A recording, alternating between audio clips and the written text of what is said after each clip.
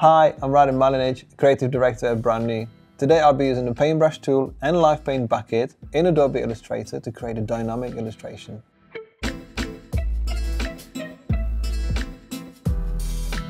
So, I'm going to add a few extra lines to my illustration. From my toolkit, I'll choose my paintbrush and start drawing on my sketch. To help myself to create nice smooth lines, I'll double click the tool and up the fidelity up to smooth so my lines don't come up as jaggedy as it just did. Adobe Illustrator is helping me to make my illustration much smoother and nicer, which helps my freehand a lot more. I could do this with a Bezier curve, but that would be a lot more complicated, and this is just nice and easy. I will smooth out some of these points by using direct selection tool, zoom in, clean up the points so they nicely line up together. Here I've got a few colors that I really like, and I'll add them to my swatches as a custom color group.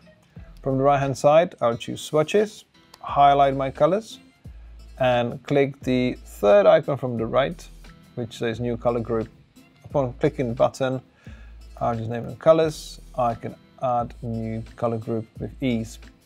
To help us to recolor our artwork really quickly, we're going to use Live Paint Bucket. I'll select the rectangle tool and draw a shape all around my artwork. It's important because Live Paint needs edges to draw within.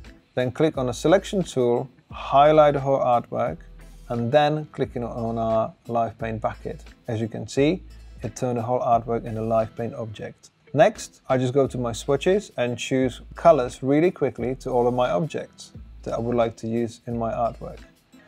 One by one, I can assign the colors and see how my artworks come into life. Now the artwork's finished, we'll lose the black outline around each object by declicking the black outline in the color palette on the left hand side.